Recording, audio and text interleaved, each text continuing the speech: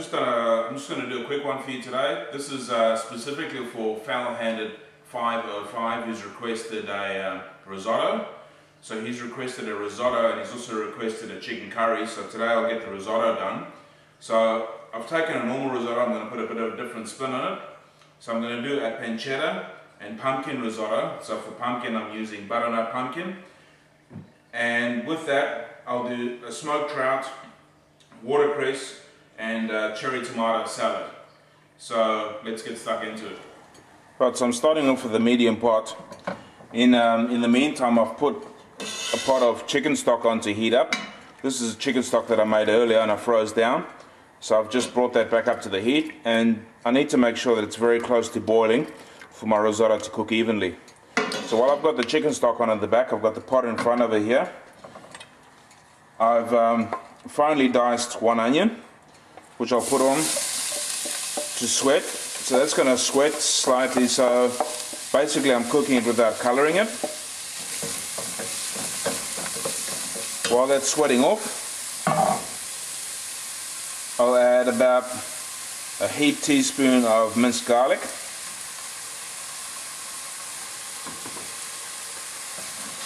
And I'll continue cooking that out for about 2 to 3 minutes, and then I'll add my raw arborio rice.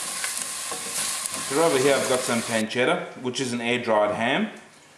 So while I've got the onions on the stove, I'm just going to dice this up finely, add that to my onions, and then I'll add my arborio rice. So I'm just going to slice it across, and then across again. This is going to give my risotto a really rich flavour. It'll crisp up slightly while the onions are cooking, and it'll give my risotto quite a good texture and a little bit of colour. Right, now my pot's got a little bit of colour on the bottom there. My bacon's crisped up a little bit, the onions are cooked out. So while I've got the onions and the pancetta cooking, I'll add my arborio rice. So that's raw arborio rice. Arborio is a short grain rice, and because it's short grain, it's quite starchy. So we'll add the rice in. Give it a few minutes in the pot.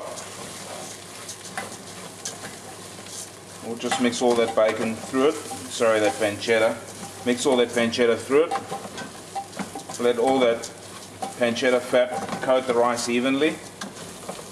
Let a bit of flavour develop. Now if I was going to add any herb to that, like thyme or rosemary, I would add it now so that it can go through the risotto. But I'm going to leave my risotto plain today, without too much herbs, because I don't want to take away from the flavour of the pancetta, the pumpkin, and the trout later. So now to that, I add a glass of white wine to deglaze the bottom of the pan and to start that arborio rice steaming off.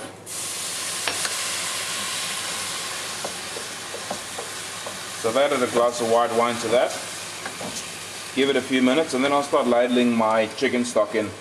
Now, I've used chicken stock in this, but realistically you can use any stock you want. Vegetable stock, fish stock, whatever really takes your fancy. The stock gives it added flavour, gives your risotto a bit of body. Right, I'm going to add my stock now. So it's important to notice that while I'm adding my stock, I'm not stirring my rice constantly.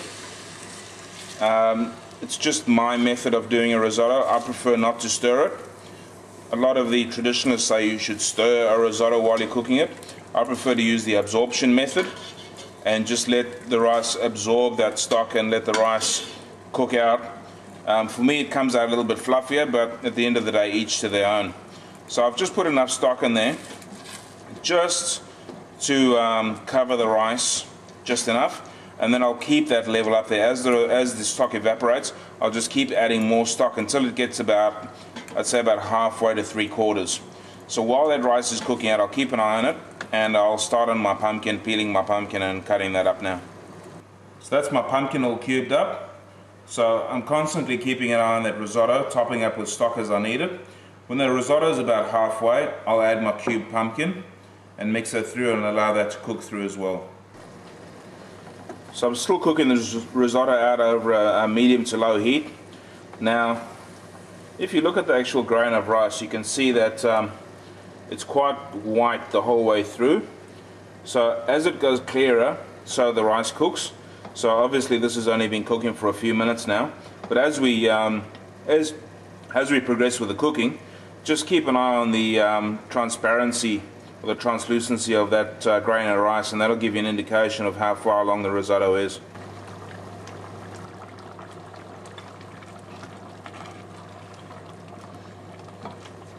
So the risotto is about halfway now. So I'll add my diced pumpkin to this, fold it through. I'll add a little bit more stock just to cover that, and I'll keep cooking it. And hopefully by the time the rice is cooked, the pumpkin will be perfectly cooked as well, and then I'll be able to finish my risotto off. So the risotto's been cooking for about 10 minutes now. First of all, the pumpkin's cooked perfectly. It's still quite firm, but it's cooked through, so that'll give me a little bit of texture through the risotto. The rice itself, it's a little bit nutty, so al dente, but it's cooked perfectly, and it can sit there for a few minutes while I add my seasoning, my butter, my parmesan, and my cheese through it as well. So I start off by adding some cream to it. Mix that through. That'll take a few minutes to absorb.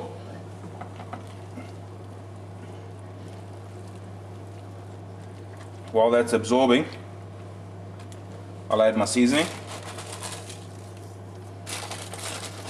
So 2 good pinches of sea salt.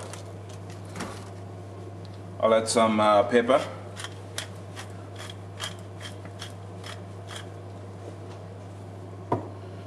And for a bit of color, because as you can see this is fairly pale, for a bit of color I'll actually add some chopped parsley.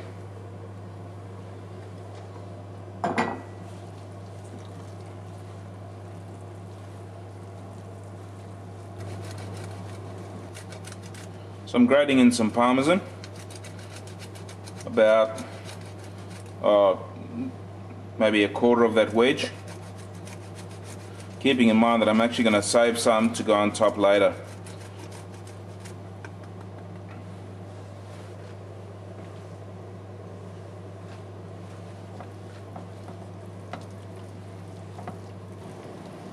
Finally, a big knob of butter. So I'll mix that through, allow that to melt, and that'll give my risotto a very nice sheen and fantastic rich flavor. Before I finish it off and serve it up, I'll just double check that seasoning, make sure it's got enough salt through that, and obviously double check that pepper as well, and then we'll plate it up. Risotto's just sitting resting for a few minutes. I'm going to quickly get the salad done, and then I'll plate it up. So in the bowl I've got baby watercress. To that I'm going to add a couple of cherry tomatoes. So I've got heirloom tomatoes in there, grape tomatoes and cherry tomatoes. To that I'm going to shave a little bit of parmesan. So again, this is that grana padano parmesan. A couple of shavings of parmesan to that. I'm going to add a little bit of South Australian extra virgin olive oil.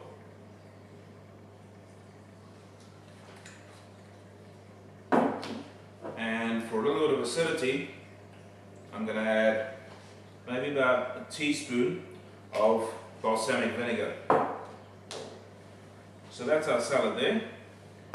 Now to that we'll be putting some smoked trout. So I'm just going to gently lift back the skin. Something important to remember with smoked trout is, or with all trout actually, that it actually has very fine bones. So just be careful of those bones as you are plating that up. Now, the flesh actually lifts out very easily. I'm not too concerned about breaking it up or serving it whole, because I actually want broken pieces to go through that salad.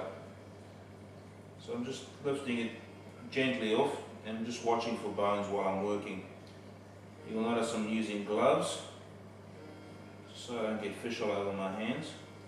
But as you can see, that flesh is just pulling straight off those bones and leaving them behind.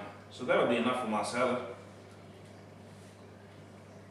And just going to break it apart very gently and mix it through that salad. Again, checking for bones as I'm going along. So that's me right there. I'll mix that and... Right, so I'm starting to plate up my risotto. It's been sitting for a few minutes, and as you can see, it's beautiful, creamy. The flavor is wonderful. It's got that pumpkin through there. It's got that parmesan, the butter, the cream, the pancetta. So I've got the salad now, my smoked salmon, watercress, heirloom tomato and parmesan salad. So we just place that right on top.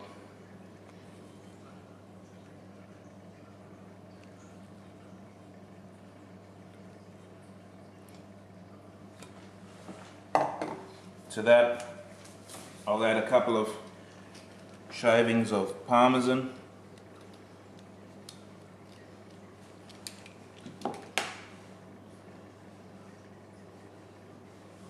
And we'll put some extra virgin olive oil on as well.